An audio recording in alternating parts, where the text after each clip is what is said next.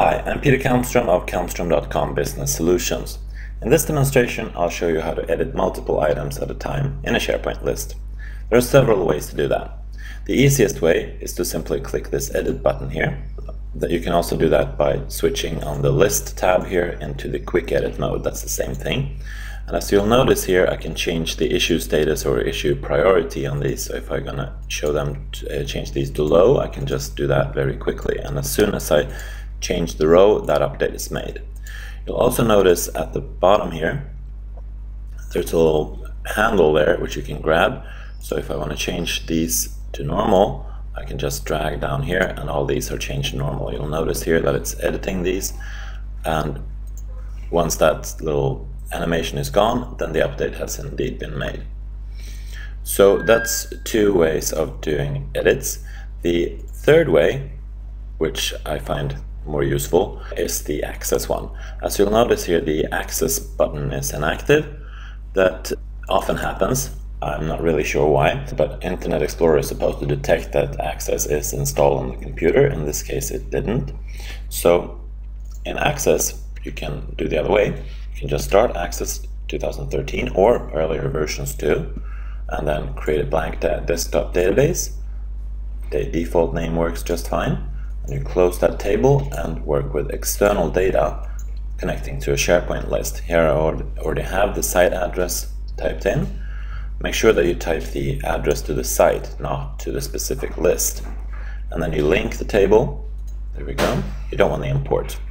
And then you can just connect to the list that you want to work with. Notice that you'll find document libraries here too. That button there, which doesn't work in my case here, is not available in a document library. So I connect to the ticket list, and here I can do cool things like copy and paste. Works much better in here than it does in the datasheet view, the quick edit view. So that's one way you can change multiple items. Of course, you can't actually do the handle here, but you can do a search and replace. So if you do replace here, and then I can change all the active one to resolved.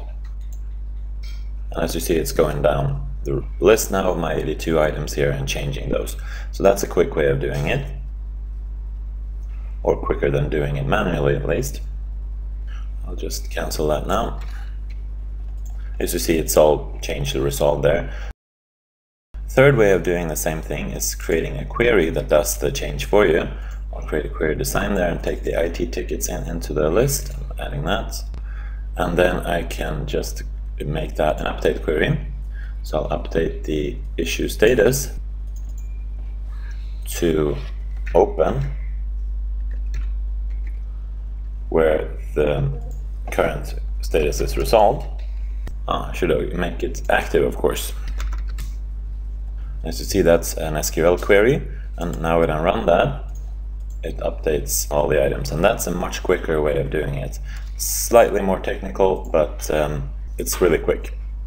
So that's 3 ways of updating multiple list items in a SharePoint list. Thank you for watching this demonstration.